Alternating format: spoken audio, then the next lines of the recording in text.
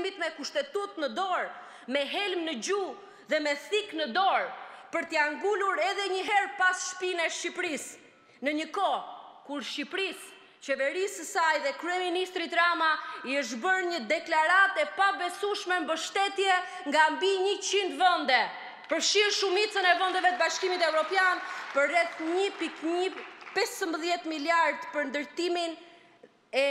për rindërtimin e Shqipërisë pas pasojave të tmerrshme të tërmetit të nëntorit.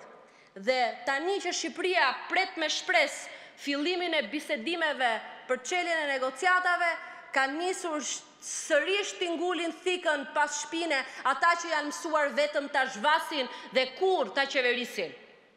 Por rruga jonë europiane, rruga jonë e transformimit ka punë përpara dhe ne matemi vetëm me veten. Është kjo arsyeja pse slogani ynë i gjithë vëmendjat e qytetarëve dhe ti nuk do jesh kurrë vetëm nuk është slogan në letër,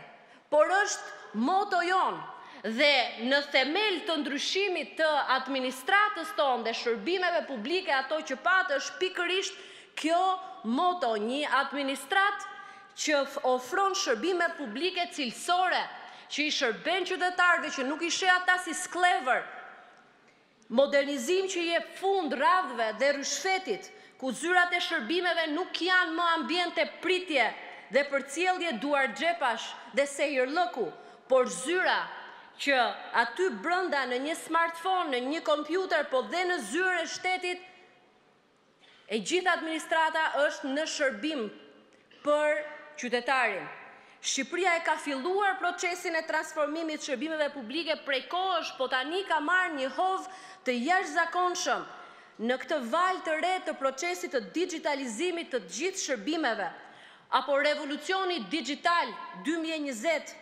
ka nisur këtë transformim rrënjësor të marrëdhënieve të qytetarit me zyrat e shtetit. Kjo është një marrëdhënie krejtësisht e deformuar në Shqipëri,